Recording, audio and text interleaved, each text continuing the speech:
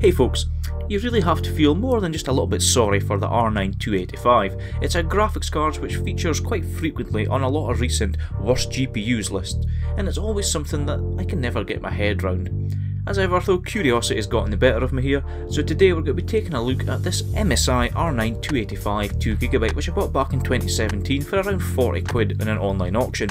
It overheats and it's more than a little bit messy, but I think there's maybe more to the 285 than it gets credit for. But first up, we're going to need to discuss what the 285 actually is and perhaps shed some light onto why it's got such a reputation as being a bit of a disappointment. From 2011 to 2014, AMD were on a bit of a rebranding roll, enhancing and rebranding their much loved HD 7900 series cards as the R9 280 and 280X. Pleasing gamers everywhere with great performance and affordable price, but at the end of 2014 rumours started circulating that AMD had a new revised GPU up its sleeve with both modern features and lower power consumption, and as a modern direct replacement for the 280 and the 280X, which at the time were simply tearing up the mid $200 segment of the market. And in October of 2014 the 285 was released. The 285 is, well, 5 more than the 280, so it would probably lay waste to the rebranded HD 7900 series cards, right? Well, no. The new GCN 3.0 GPU named Tonga was certainly more efficient, of that there is absolutely no doubt, having a TDP of 190 watts compared to the 250 watts of that 280X, but some key features which had contributed to the HD 7900 series card's longevity had actually been cut back on. The 3GB memory buffer became 2GB along with a slimmer memory bus, and the core count was also on par with the R9 280 or HD 7950 rather than the 280X. So as a replacement for the legendary HD 7970 which everyone thought they were getting, the 285 released with underwhelming specs, with only the fact that it's a refined GPU core and a smaller manufacturing node with lower power consumption in its favour. But was it actually an underwhelming card? And is it any use today?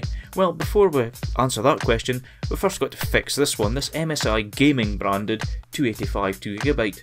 42 quid on eBay last year with a minor overheating problem at full load. So before we can see if the R9 285 is actually any good, we're going to have to strip this card down and see what's going on.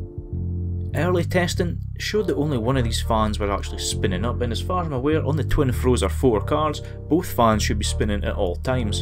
And since the fans are controlled by the same 4-pin header on the PCB, this is pointing to a burnt out fan, with the other one likely to follow soon.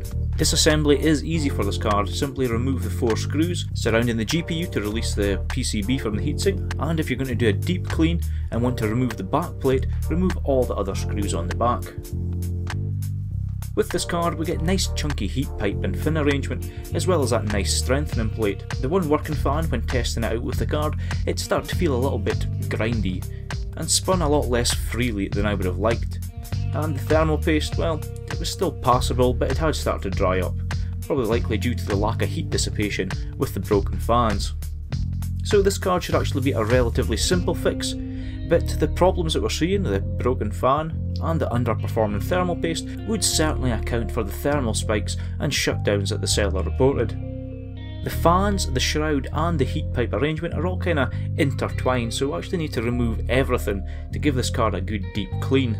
Each fan is simply held onto the shroud by 3 screws, but at the same time the cables are actually routed through the heat pipe, so you've got to be aware and try and get everything disassembled at roughly the same time.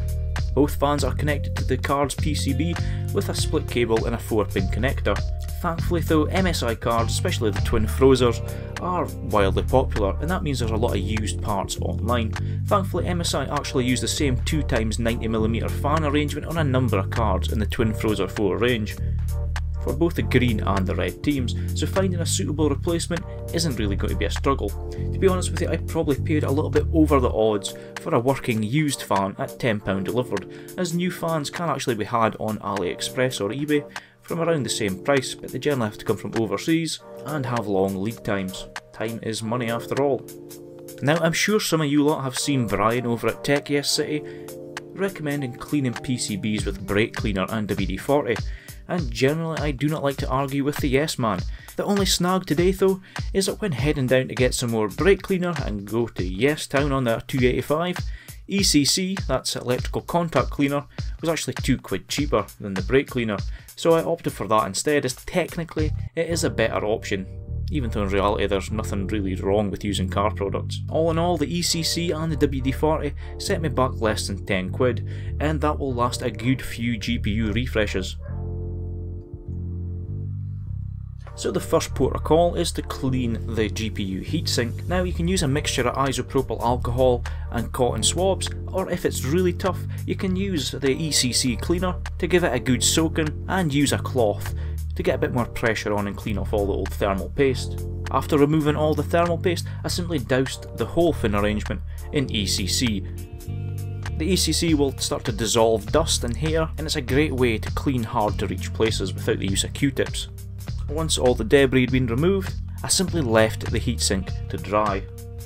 You can use a heater of course if you want to speed things up, but even on its own the ECC will actually evaporate in less than an hour, but you do want to make sure that everything is bone dry before plugging it back into your system. Now onto the PCB, and to do something that I never actually thought I would try. Mounting the PCB onto a drainage board of some sort, mine's just the lid of a box turned upside down.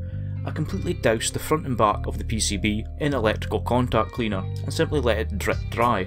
Now, just like the heatsink arrangement, doing this, it might seem a bit counterintuitive dousing a GPU in a liquid, but ECC is completely safe to use. And it will dissolve a lot of the dust and grime that builds upon cards, and it reduces the need for you to go about touching it with a cloth trying to clean it up. And just like the heatsink, after it had been completely doused multiple times, I left it to drip dry and placed it in front of a fan to help aid up the drying process.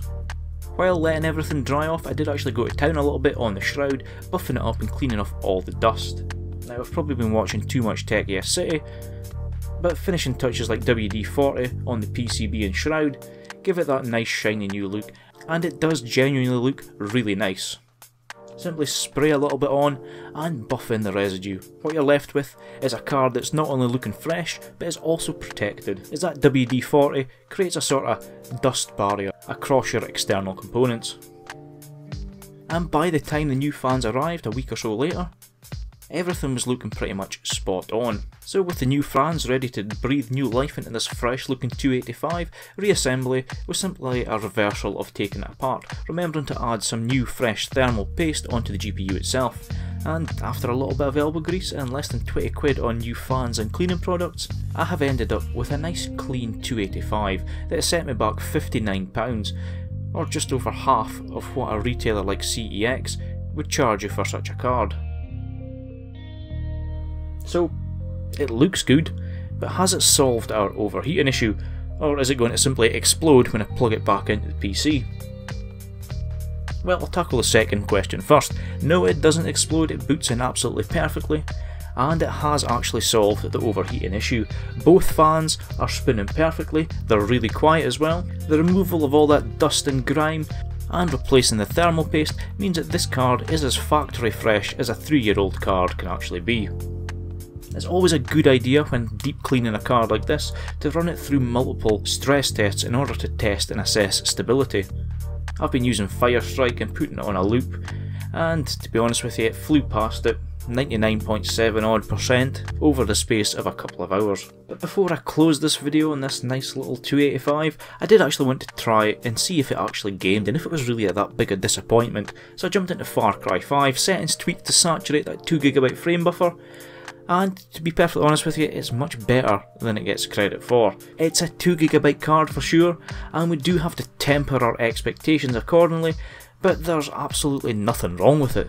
Nothing at all. I mean, last year I mentioned how the HD 7870 XT exceeded its 7870 expectations, and I thought it was a great card. Well, this actually performs a little bit better than that in my initial testing, and it's only really because it's sort of positioned above the 280 or 280X in the numerical naming convention that it's seen as a disappointment. As a budget card, it is actually good, and it's definitely a card that I'm going to spend a little bit more time benchmarking to see what can actually be done with it. The stigma is understandable, but in 2018 it could actually be just the budget gaming card you're looking for at a time where RX 560s and GTX 1050s are going for well over $150. So that's the R9 285 rescued from a life of overheating and grime. and looking pretty sweet. It's definitely going to need to be tested out some more to see how it stacks up in a full suite of benchmarks. For now though, that's about it. Have any of you actually ever owned a 285? Have you heard of it? Or maybe you've seen its rebrand, the R9 380? I would love to know what you actually think of it, and what you think of the old twin frozers, as I do love the almost industrial look that some of these older MSI cards have got. But I'll call it a day there folks. Thanks so much for watching, and I'll see you all in the comment section down below, and in the next video.